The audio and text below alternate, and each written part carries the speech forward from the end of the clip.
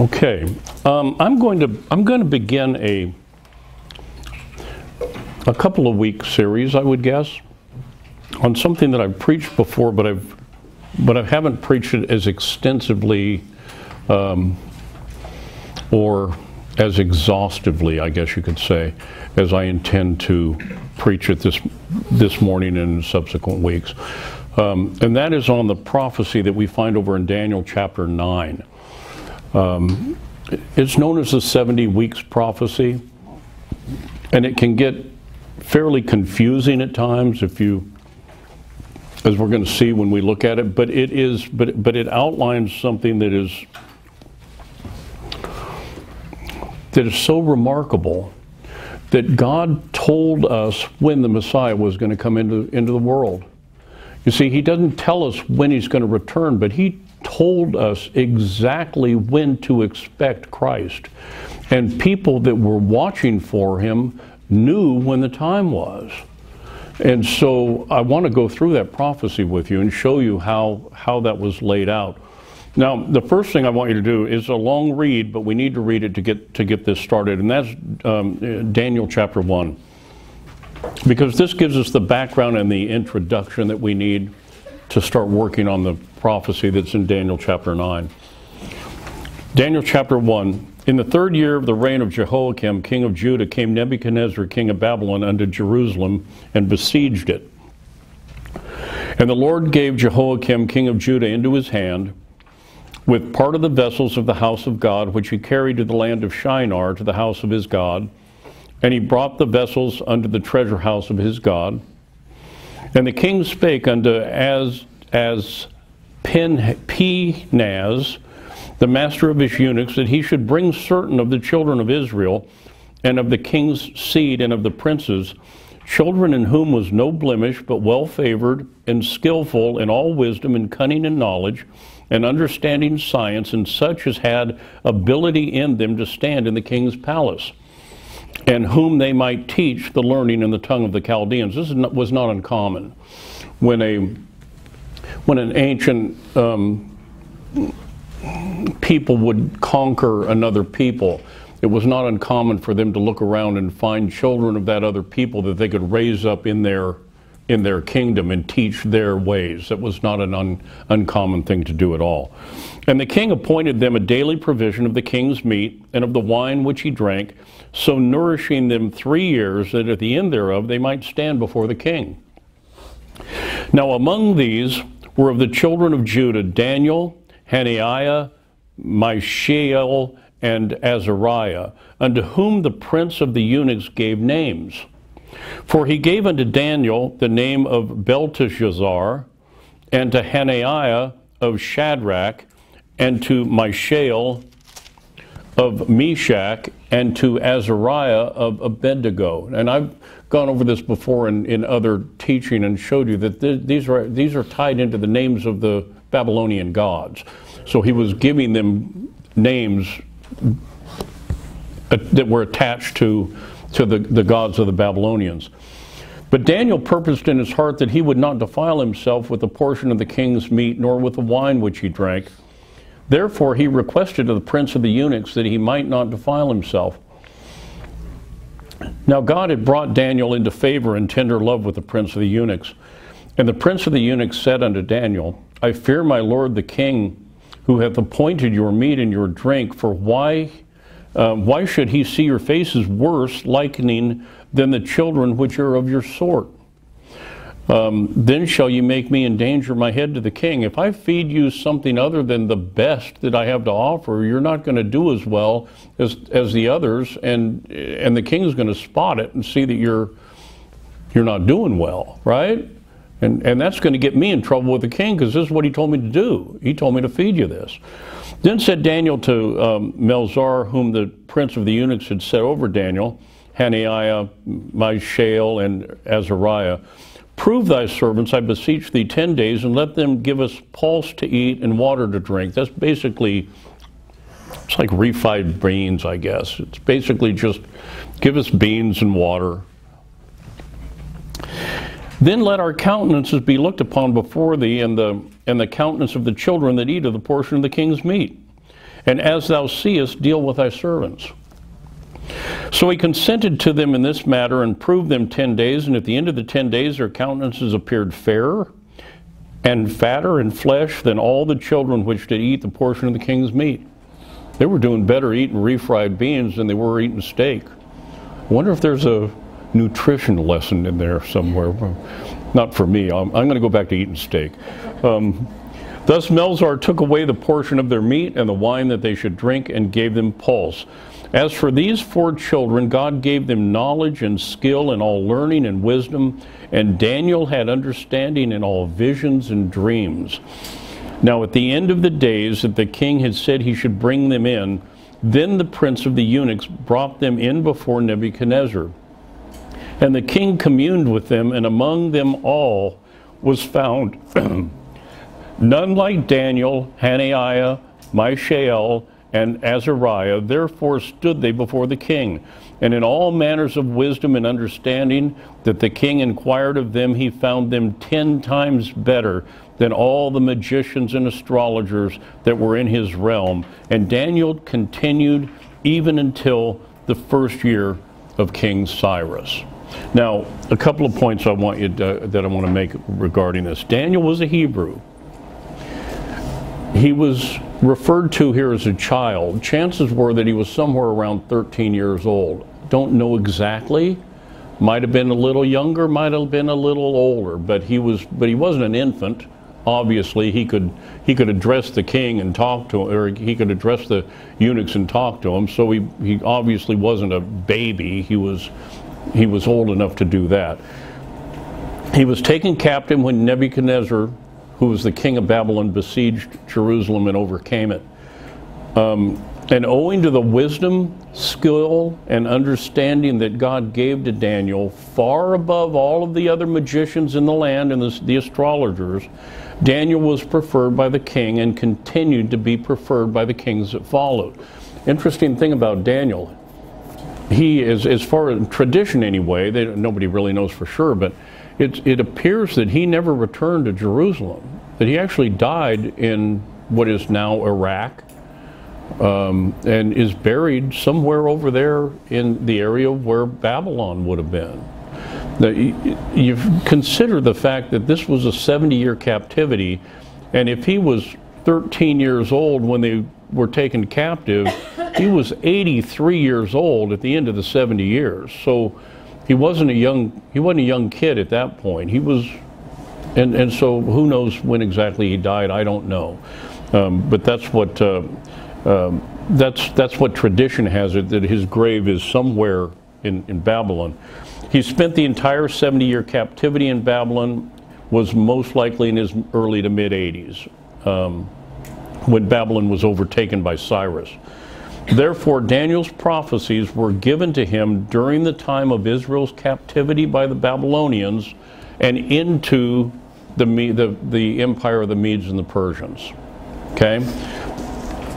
Now, one thing that's interesting, and that is the Jews relegated Daniel to the writings in their Bible. In Matthew chapter 24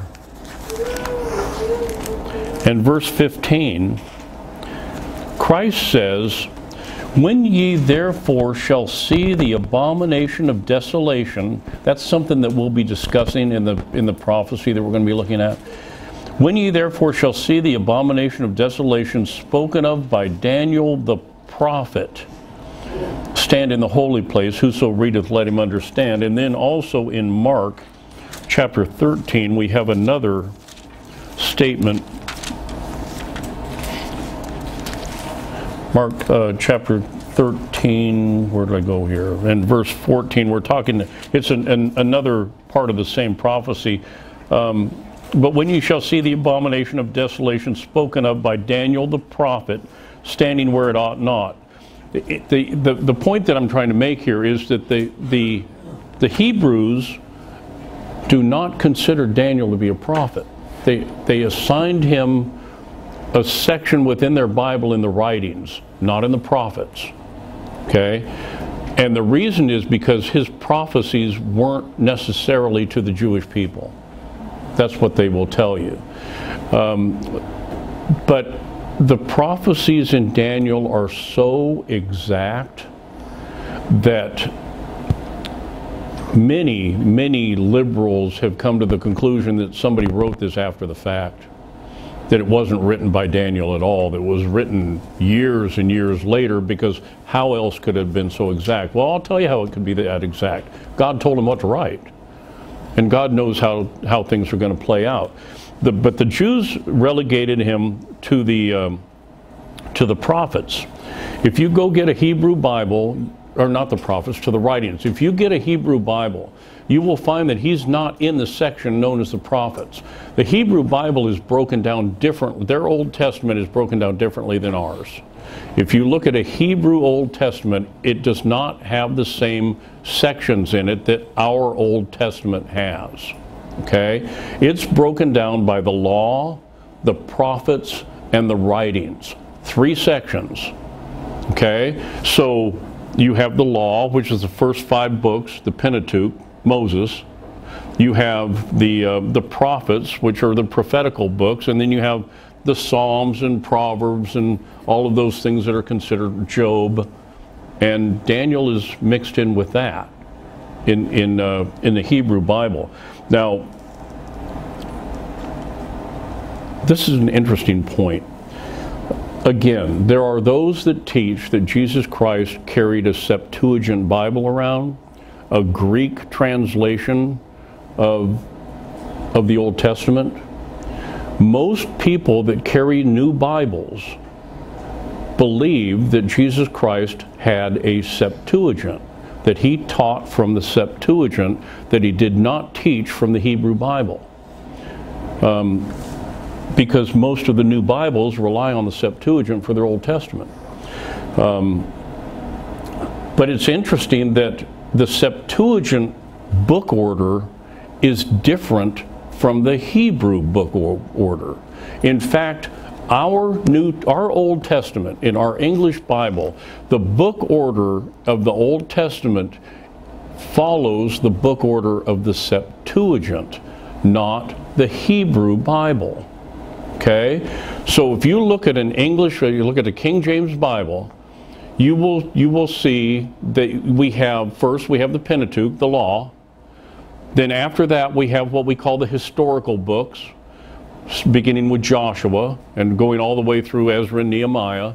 Then we have the poetical books, which would include Job and the Psalms and the Proverbs and Ecclesiastes and so on. And then we have major and minor prophets. Now, the major prophets, that does not mean that they're any better than the others. It just means they're bigger. Major prophets have, well, the book of Isaiah has 66 chapters in it. Some of the minor prophets are only 1 chapter long. So it's broken down by major and minor only by size. But that's the book order that you find in the Septuagint.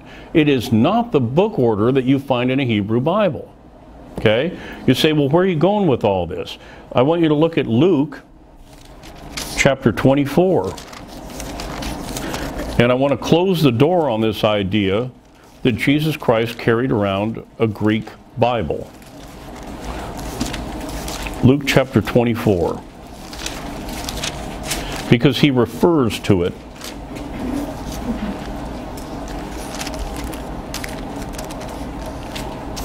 Luke 24:44. And as he said unto them, These are the words which I spake unto you while I was yet with you, that all things must be fulfilled which are written in the law of Moses, and in the prophets, and in the Psalms concerning me. That's a Hebrew Bible, broken down by the law of Moses, the prophets, and the Psalms or the writings. That is not the way a Septuagint lays out. Septuagint lays out exactly the same way that your Bible does. So Christ didn't carry a Septuagint around, he carried a Hebrew Bible around. Now, in Matthew chapter 2, and I'm going to mention this now and then I'll get back, I'm going to end up getting back to it. And I hope that I can get through the entire introduction this morning. I don't know if I will or not, to be quite frank with you. I don't know if I'll get there. It's pretty long. So it may take more than one day, but I don't want to leave anything out. In Matthew chapter 2 and verse 1, it says, "Now when Jesus was born in Bethlehem of Judea in the days of Herod the king, behold, there came wise men from the east to Jerusalem." Now you've all heard the story of the Magi, right? The wise men that traveled from the east. Well, where do you think they were coming from? Got any ideas? Babylon? Wise men from the east traveling? How would they have any idea whatsoever that Christ was supposed to show up in around that time frame? I'll tell you, Daniel the prophet, the prophecy that we are going to look at, gave us a specific time frame, and they revered Daniel more than their own magicians. We already read that in Daniel chapter 1. So not only was he a hero to the Jewish people as a prophet, well, Christ thought he was a prophet, but he was also a hero to the Babylonians. He was very influential in the kingdom of Nebuchadnezzar and the kings that followed. So that's how these wise men had a clue that this. How else would they know? They followed the prophecy of Daniel.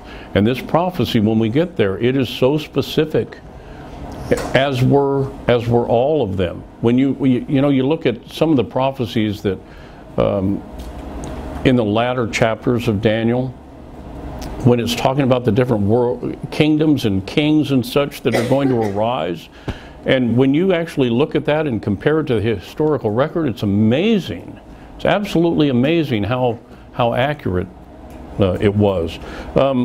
Now, in this study, we plan to focus on prophecies of Daniel in which the Lord revealed these events that would happen on the international scene from the time of the ascendancy of the Medo-Persian Empire over Babylon around 456 BC, according to the Bible, I have to say, until the destruction of Jerusalem in AD 70, a period of roughly 525 years. That's what we're going to zero in on. Now, if your Bible is one that has dates in the center column reference, some of them do, some of them don't. If yours has dates in the center column reference, and you look at those dates, you will probably most likely see a date that's different from what I just said. Okay? I just said that this started in 456 BC. If your Bible has dates in it, it probably says 538 BC. I want to explain why. That's a difference of about 82 years. And I want to try to explain to you why it is that your Bible says something different from what I just said. And as we get into the prophecy, it will make itself more clear. I wish I could put this all into one sentence, but I can't. I got to go round and around and around and bring you back around to it again. Almost all Bibles that have dates, do you have dates in them? Oh, I don't know why I'm beating a dead horse then. I could just ignore this part and move on, huh? Well, you might run across somebody that's got a Bible that's got dates in it. And those dates they get those dates from a chronology that was put together by Bishop Ussher in 1650 AD. Ussher's chronology. And that's where most of them get this. Now, I disagree with parts of Ussher's chronology. And I will explain my reasons why. I know of other men that I look to that I'm very respectful of what they have done, but we disagree on this point. I want to explain why. Now let me also say something else. This is not a test of fellowship. The real test on this is where the prophecy ends, not where it starts. But I want to at least explain to you where I'm coming from so that you will understand why it is that I believe what I believe. Ussher's chronology, or his chronological system of dating, indicates the fall of Babylon by the Medo-Persian Empire to have occurred in 538 BC. Okay? And I'm saying he's off by 82 years. And here's the reasons why. Bishop Ussher relied heavily upon something known as the canon of Ptolemy to determine the number and the length of the Persian kings from Cyrus the Great until Alexander the Great, the Grecian king that came in and overran the Medo-Persians. So the Persian kings from the time of Cyrus until the last Persian king, in order to establish that time frame, Bishop Ussher used what is known as the canon of Ptolemy. Okay? Let me say this also. Within the Old Testament, now it's not written out to where you can just read it. I mean, it takes a lot of digging, but it's there. It is there. There is an unbroken and perfectly accurate chronology beginning with the day of creation and ending with the first year of Cyrus the Great.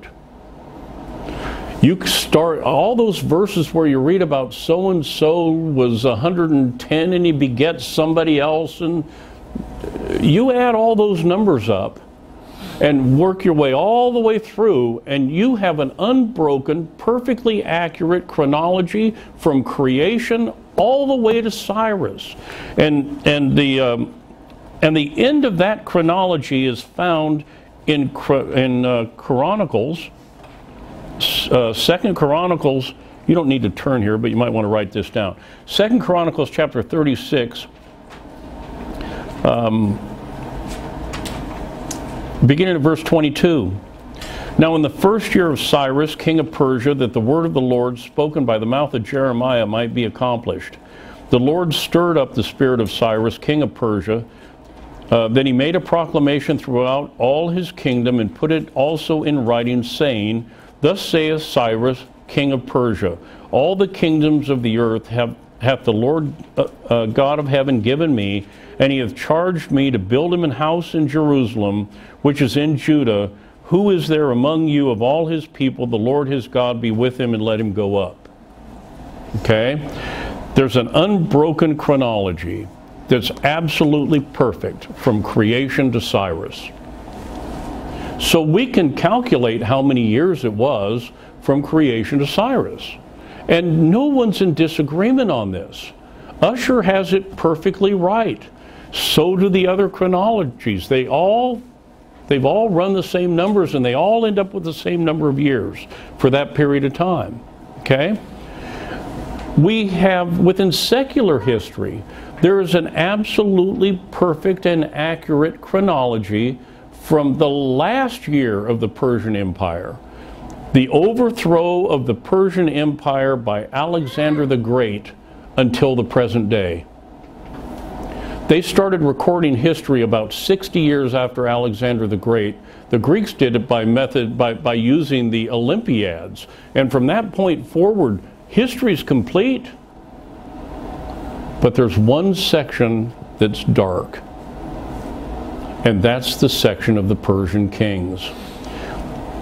The period from Cyrus the Great through Darius III, nobody knows how long that period of time is. Nobody knows. There's no historical data. There are no writings. There is nothing to hang your hat on to determine how long it is from Cyrus the Great until the end of Darius III, when Alexander the Great overtook him. So we're perfect here, and we're perfect here, and we ain't got a clue as to that. Ptolemy tried to answer that question. That was what he was trying to do. Answer that missing period of time, which is in absolute darkness, and it cannot be determined from either a historical record or even from a chronology within the Bible. So we got to come up with a different method, and that's what Ptolemy tried to do, and his system was adopted by just about everybody. Okay? Now let's consider the canon of Ptolemy. It sets this period of time at 205 years with a total of 10 Persian kings covering that missing period from Cyrus to Alexander. Okay? He says it was 205 years and that there were 10 kings. He relied upon the mathematics of one Eratosthenes, who was a 2nd century BC Greek astronomer, who relied upon eclipses and such to form his conclusions as to the length of the Persian kings, and all of this is uncorroborated. So we have a Greek astronomer looking at eclipses that occurred several hundred years before he was born to come up with how long the kings were there? That doesn't sound like something I'd want to hang my hat on.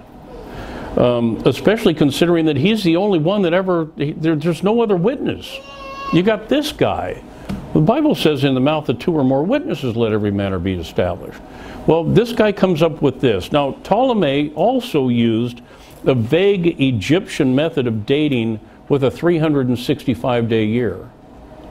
The Julian calendar is 365 and a quarter days. Now that may not, a quarter of a day a year may not seem like much, but when you start talking about hundreds of years, it can make a difference. When you start talking about thousands of years from the beginning of creation, it can make a huge difference. Okay? Now, Ptolemy was a Greco-Roman mathematician, an astronomer, an astrologer, and he was from Alexandria, Egypt. Sound familiar? The same place that brought us the bad Bibles is the same place that Ptolemy came from. He was born in 100 AD, died in 160. Okay? Now, I have searched for this book for years. Probably can't see it on the screen. It's called The Romance of Bible Chronology by Martin Anstey. And you won't believe where I found this. I've seen it in the past for several $100s, which was more than I was willing to spend.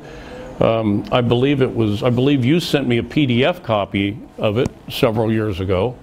I found it at Walmart for 26 bucks. So if you want one, go online at Walmart. And I think this guy nailed it. I really do. And I have some differences with him, but there's one thing, and I think that when you hear what I'm going to have to say, it'll make sense to you.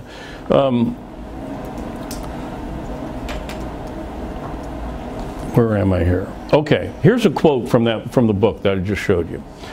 It says, "Had Ptolemy never written, profane chronology must have remained to this day in a state of ambiguity and confusion, utterly unintelligible and useless, nor would it have been possible to have ascertained from the writings of the Greeks or from any other source except from Scripture itself the true connection between sacred chronology and profane in any one single instance before the dissolution of the Persian Empire in the first year of Alexander the Great." So you see, the only way that we can connect the chronology that we have in the Old Testament up to Cyrus and the history that we have beginning at Alexander the Great is to use Scripture. There is no other evidence. There's no other historical data that you can rely on. This is all we have is the Bible. Not a bad source, right? I wouldn't consider that a bad source at all. He goes on to say, Ptolemy had no means of accurately determining the chronology of this period. So he made the best use of the materials he had and contrived to make a chronology. He was a great astronomer, a great astrologer, a great geographer, and a great constructor of synthetic systems.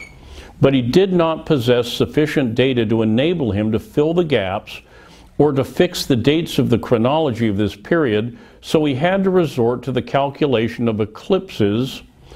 In this way, then, not by historical evidence or testimony, but by the method of astronomical calculation and the conjectural identification of recorded with calculated eclipses, the chronology of this period of the world's history has been fixed by Ptolemy, since when, through Eusebius and Jerome, it has won its way to universal acceptance. You remember Eusebius? Remember who he is? We studied him when we were studying the versions of the Bible. Remember who Jerome is? The guy that translated the Latin Vulgate?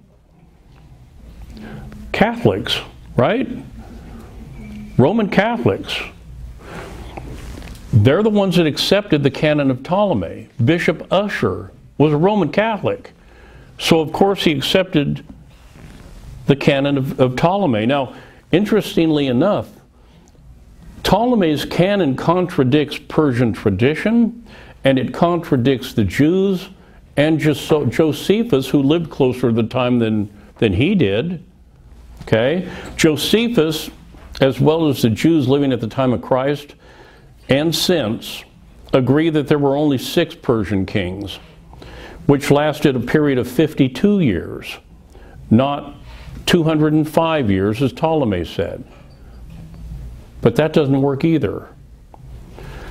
Sir Isaac Newton, you've heard of him, the guy that apple fell on his head, right? He said this. He said some of them, referring to Jews, said some of them took Herod for the Messiah and were thence called Herodians. They seem to have grounded their opinion on the 70 weeks which they reckoned from the first year of Cyrus, but afterwards, in applying the prophecy to Theudas and Judas of Galilee and at length to Bar-Kokhab, they seem to have shortened the reign of the kingdom of Persia. This explains why the Jews underestimated the duration of the Persian Empire, and it shows that originally they reckoned it to be about 123 years. In other words, they knew that this prophecy was going to start with the proclamation made by Cyrus the Great and was going to end sometime during the life of the Messiah. Well, they decided that Herod was the Messiah. Therefore, we have to back into the number of years. You follow what I'm saying? If Herod's the Messiah, well, then we have to shorten the period of the Persian kings so that it fits the prophecy. Rather than just taking the prophecy for what it says, we're going to monkey with the numbers. Now, this is the kind of stuff that I used to have to see when I was an appraiser. Right? People that were backing into things and monkeying with the numbers. That's why Fannie Mae and Freddie Mac used to hire us to go after the people for committing fraud. It's the same stuff. We're going to decide that here's the starting point and we're going to end it here. Well, we got too much time. We need to shorten this up. And that's how they did it. They went into the dark period of time and shortened it up. Okay? Does that make sense to everybody? Okay. Newton continued, he went on to say, if then the wise men from the east had heard of Daniel's prophecy and had kept an accurate account of the years, and if the Jews of Palestine were also expecting the Messiah at the very time when he was born, on the ground that it was within 33 years of the 483 predicted in Daniel, for his appearance, and therefore now time for him to be born, this would indicate that they reckoned the time between the first year of Cyrus and the birth of Christ as a period of roughly 450 years.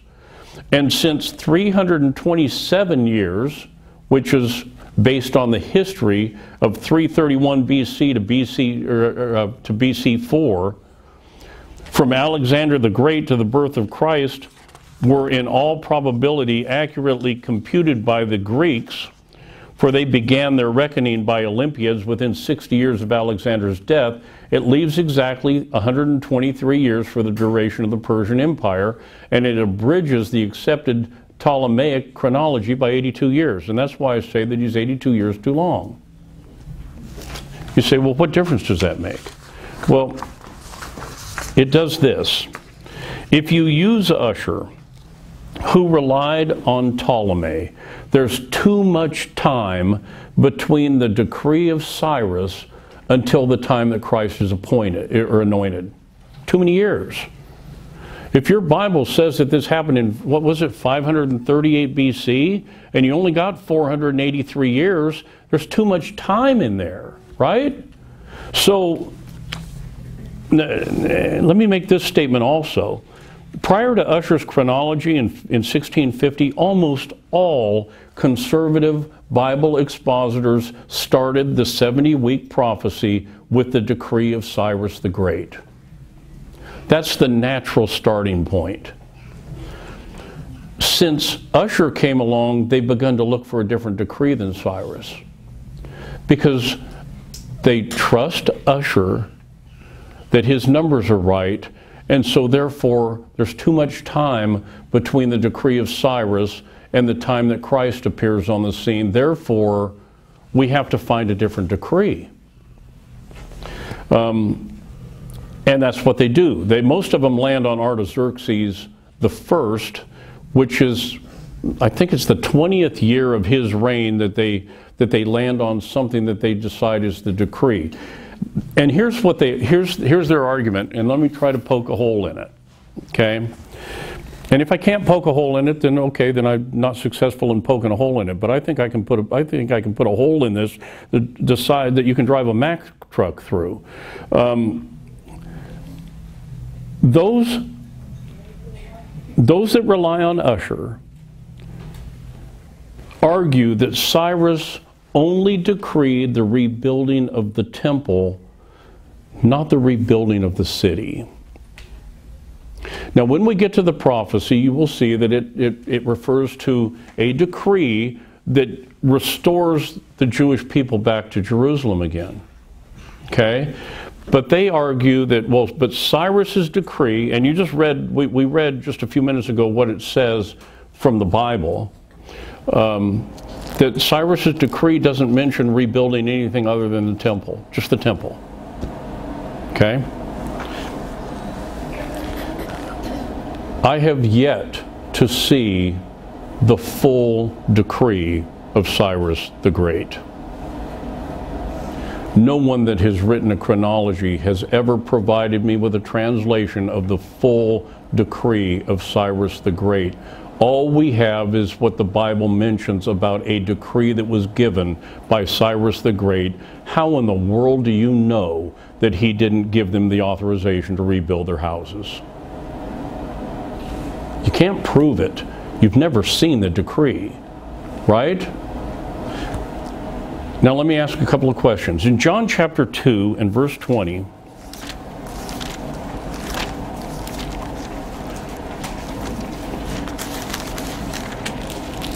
John chapter 2 and verse 20. Well, verse 19.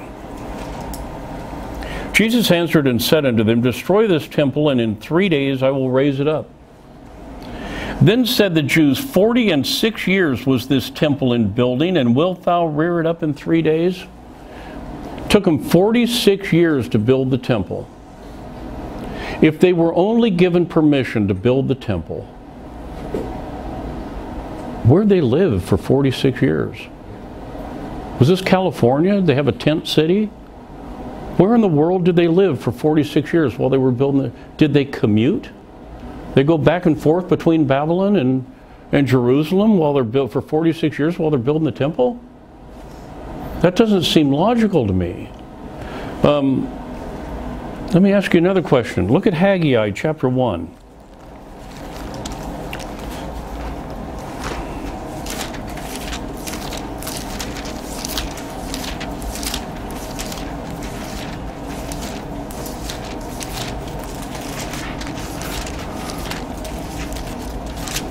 It's over in those, when I was referring to the minor prophets. Zephaniah. Haggai, it's right after Zephaniah. Haggai chapter 1, we're going to read verses 1 through 9. In the 2nd year of Darius the king, in the 6th month, in the 1st day of the month, came the word of the Lord by Haggai the prophet unto Zerubbabel, the son of something, governor of Judah, and to Joshua the son of Josedek the high priest, saying. Now, stay right here. I'm going to read something from Ezra. You can turn there if you want, but stay here because we're going to come back to this. Ezra chapter 4, verse 24 refers to this very same thing. Ezra 4, 24.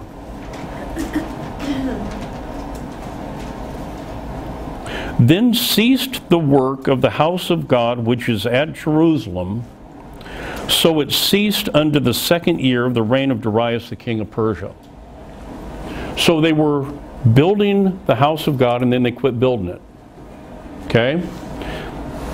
In the 2nd year of, back to Haggai, in the 2nd year of Darius the king, in the 6th month, in the 1st day of the month, came the word of the Lord by Haggai the prophet unto Zerubbabel. Verse 2, Thus speaketh the Lord of hosts, saying, This people say the time is not come, the time that the Lord's house should be built. Remember, they quit building it. We just saw that over in Ezra. Then came the word of the Lord by Haggai the prophet, saying, Is it time for you, O ye, to dwell in your sealed houses, and this house lie waste?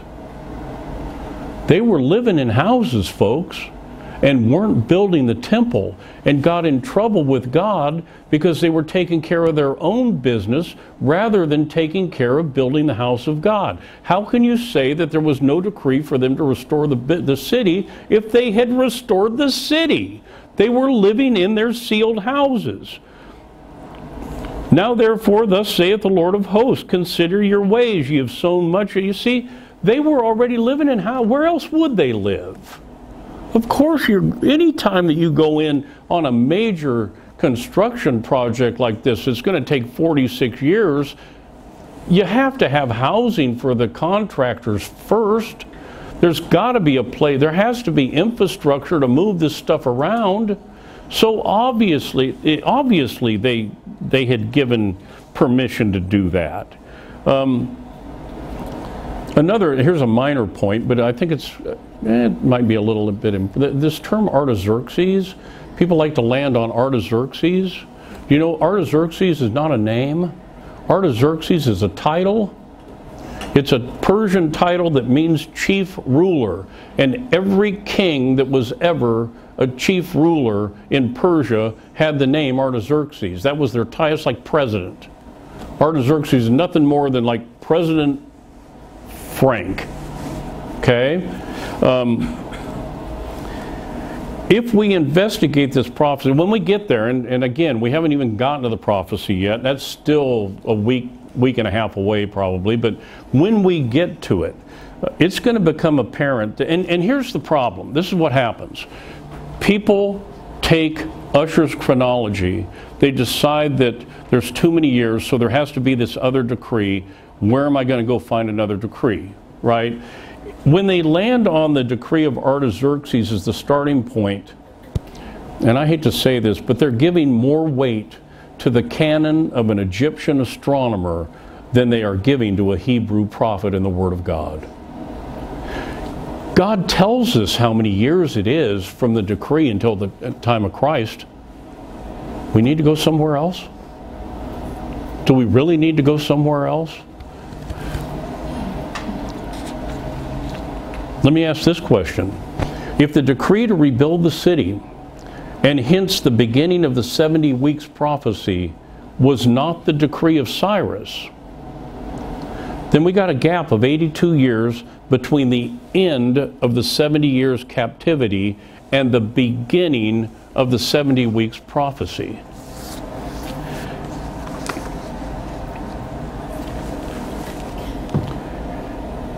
Is a captivity over if someone says you can go home but you can't live there? Did that end the captivity? You're allowed to go home and build the temple, but you can't build your own. That's not the end of a captivity, is it? Either that or the 70-year captivity hadn't even started yet. I think a lot of this is going to make, I'm seeing eyes glass over. I think a lot of this is going to make more sense when we actually get to this and start looking at it. But I'm just trying to outline the fact that I believe that this thing starts with the decree by Cyrus, the king of Persia, and that there are others that look for this other date, and you'll find it in writings and you'll find it in outlines and such. But I'm the guy that believes it was Cyrus. When we look at this prophecy, we're going to see that Daniel had come to the conclusion by reading in the books that the 70 years captivity was coming to an end. And I'll show you where he got it from. It was in Jeremiah and in Isaiah. That he knew that 70 years was almost up. And he begins to pray to God for his people as a result of the fact that he knows the 70 years is almost up. He was already in his 80s by the time that this comes about. Are we to believe that Gabriel came to him to give him the news of the restoration and told him, you can go home, but you can't do anything for another 82 years? It doesn't make sense.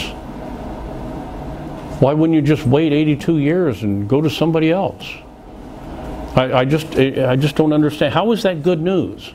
How is it good news that your people can go back to Jerusalem, but you can't live there for 82 years, you're going to have to commute? You can build the temple, but you can't live in the city. It just doesn't make sense. Now, if we look at Usher, the time period is 82 years too long. And if we look at Josephus and the Jews, the time period is 71 years too short. How do we fit it? The only accurate and therefore acceptable method of dating that period of time is by using the prophecy in the Bible itself. And taking the decree that is obviously the decree of Cyrus. We'll look at that when we get there. In other words, see, we already have a sacred chronology from the time of the creation till the first year of Cyrus. Why is that an important point? I just happen to think of that one. The first year of Cyrus.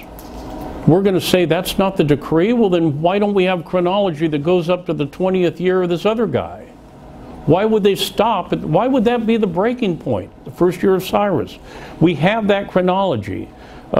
We have secular history from the end of the Persian kings and the beginning of the Greeks until the present. And we have in the prophecy in Daniel an exact period of time to fill in the balance. Why don't we just go with that? That's the way that I look at this. Why do we need anything else? And the answer is, I don't need anything else. You might, but I don't. I don't need any more than that. I'm good with the Hebrew prophet, and I'm good with the Word of God, and I prefer that rather than to a 2nd century A.D. Egyptian astronomer, which is where the others get there. So when we get to this prophecy, which gives us the end of the 70 years captivity and the beginning of the 70 weeks until Christ, I believe the two of them happen at the same time, that the captivity ends and the 70 weeks prophecy begins. If you go with Usher, you have to say that you believe that the 70 weeks captivity ends, but the other prophecy doesn't begin again for another 82 years. And that makes there's nowhere in the Bible that it says anything like that. So when we get to the prophecy, I think you're going to see that these things, when one ends, the other one starts. There's not 82 years worth of a gap. And 82 years is a long time, folks. I ain't 82 years old yet. That's still years off in the future. 82 years is a bunch of years. Average lifespan of most folks. It's a long time. Now, when we get to Daniel chapter 9, you will see that the Lord marks a time frame for calculating the coming into the world of Jesus, God's Messiah. That's what that prophecy is all about. It's going to point from the time of that end of that captivity until the time that Christ is on the scene. So that you can tell, you can actually look at this and see, does it fit? Why would somebody want to go change that around unless, as I was teaching way back when on my study on why the King James Bible, we have a group of people that want to destroy faith in the Bible and want to return it to the Pope. And so many fall into that trap. It also describes In Matthew chapter 24, it also describes in the same prophecy the destruction of Jerusalem.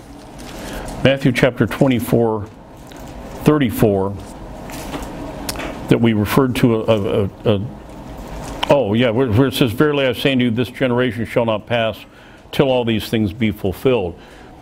The destruction of Jerusalem happens, it's in that same prophecy. So that prophecy spans from the time that Christ comes on the scene all the way until the destruction of Jerusalem in that one prophecy. How am I doing? I might be able to get this done. Okay, the fulfillment of such prophecies as this is clear proof of the existence, of the omniscience, of the omnipotence, and the omnipresence of the one true and living God. God makes a prophecy that is this specific. The fulfillment of it proves that it was God that gave it. So that we can then look at other prophecies that are in the Bible and understand that they were made by the same God. If this one came true as accurately as it came true, which we will look at in coming weeks, won't the others come true as well? Can't we trust God on the other prophecies that He's made? Isaiah chapter 44, verses 6 through 8.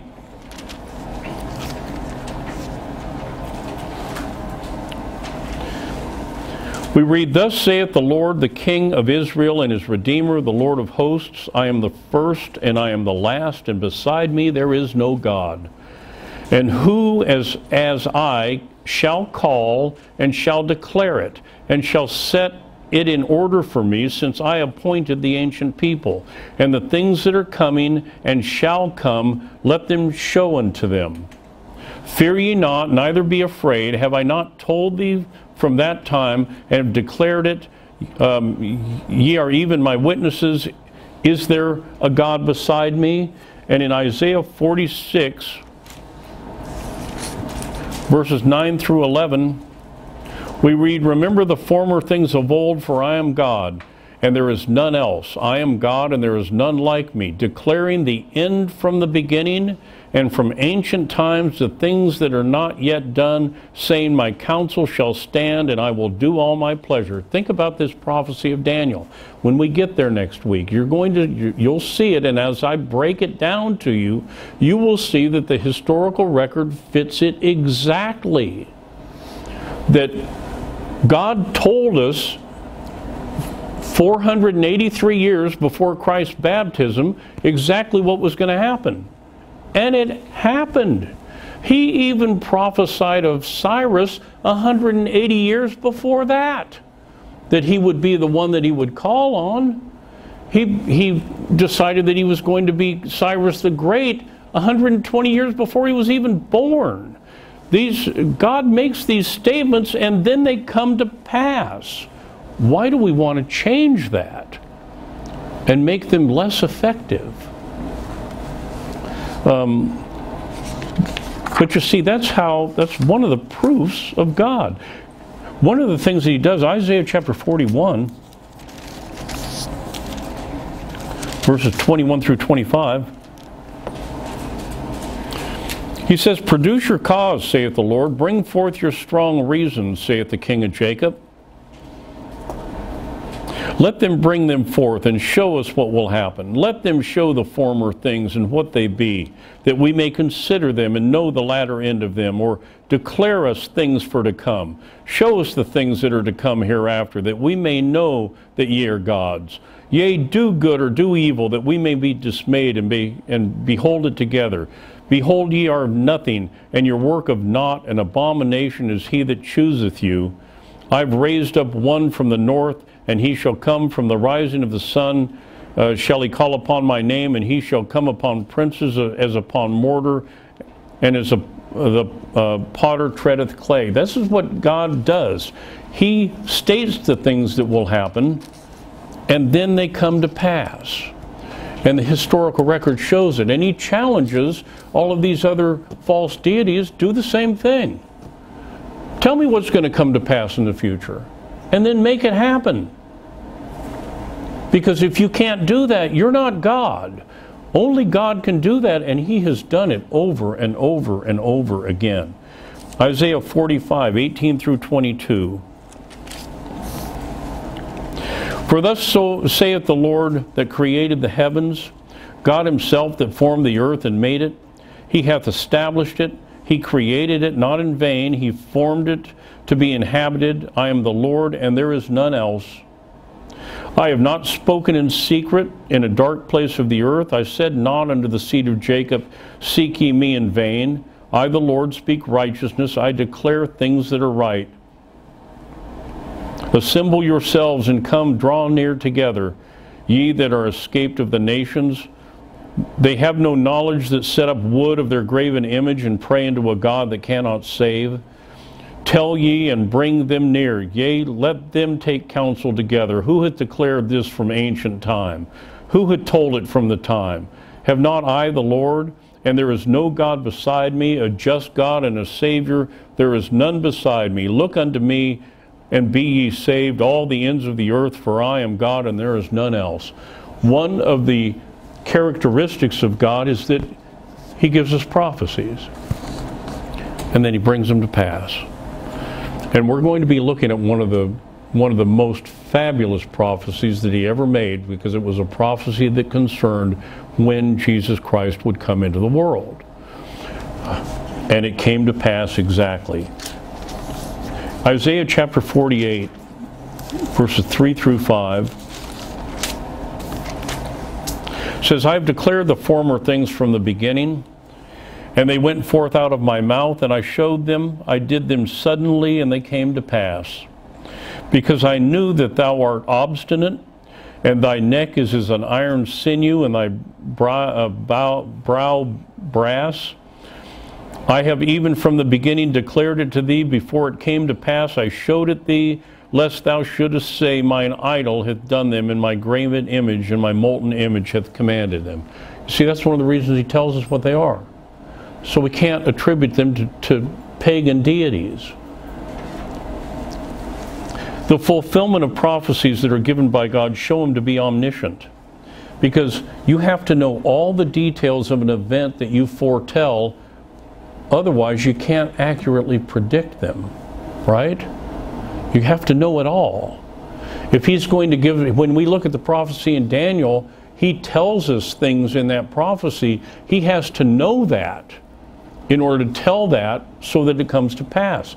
He has to be omnipotent, which means He has to have all power over all things to be able to assure that the events that He predicts come to pass as He predicted them. He has to be omnipresent, which means He has to be present everywhere so as to oversee all the details of the events that He's foretold, so that they'll come to pass the way that He said they'd come to pass. And if there's one detail that the Lord does not know, one detail that He cannot control, or one detail from which He's absent, that one detail could counteract the prophecy and render it a lie. You see, by giving prophecies and bringing them about, He proves that He's God. He proves His omniscience, His omnipresence, that He's omnipotent. He proves that He's God by giving the prophecies. And the fulfillment of such prophecies is also a clear proof of God's Word, the Holy Bible, in which these prophecies are recorded. This is one of the tests by which we know the Bible to be the truth. Look at Deuteronomy chapter 18.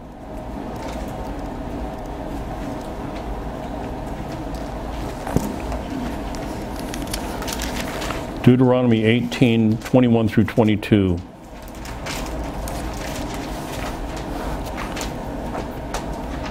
Now let's look at let's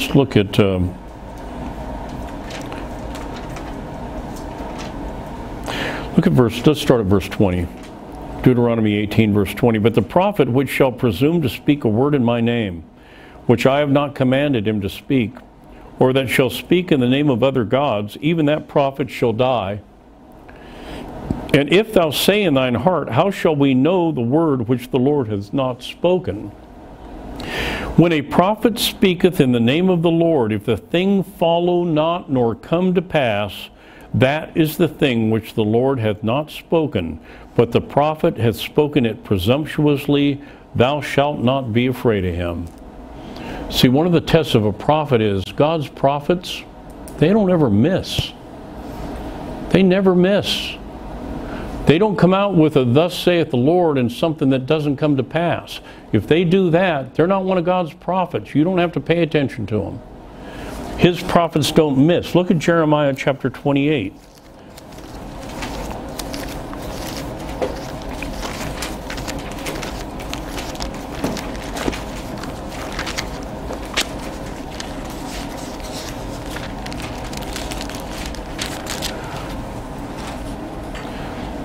Jeremiah chapter 28 and verse 9. The prophet which prophesieth of peace, when the word of the prophet shall come to pass, then shall the prophet be known that the Lord hath truly sent him. You say, well, what's that got to do with the veracity of the Bible? Well, this is where all those prophecies are. This is where the prophets wrote them down. So if there's something in here that doesn't add, that doesn't line up, if it fails, then the Bible's wrong. And we may as well just throw it in the trash can and go do something else. The prophecies have to be fulfilled, or they're not the Word of God. If so much as one prophecy of the Bible fails to come to pass, then we can discard the Bible as fraud and not let anything it says upset us. That's why it's important that you don't start changing things around, changing what decree it was, changing this, changing that, to try to massage the thing because you don't have enough understanding as to what's going on. Micaiah, the prophet, over in 1 Kings, chapter 22,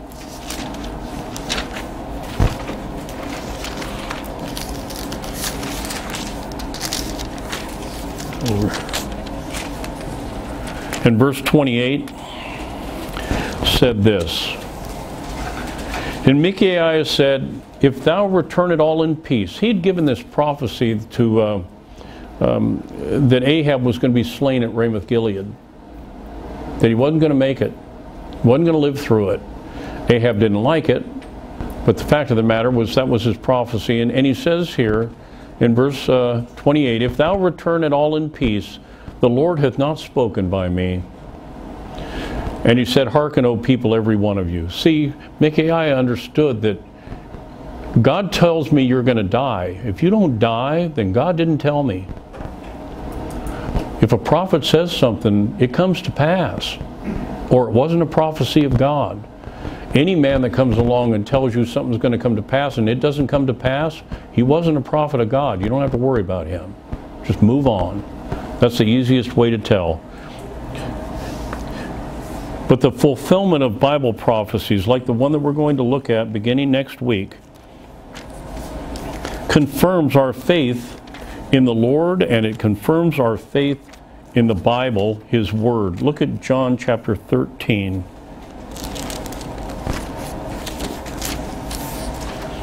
John chapter 13 and verse 19. Now I tell you before it come, that when it is come to pass, ye may believe that I am He.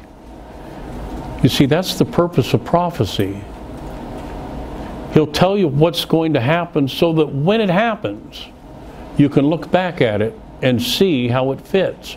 Now, if you tried to take the prophecy that we're going to look at in Daniel, and you tried to stand on Daniel's side of it and look at it, it would be so confusing and dark that it'd be hard to put it together.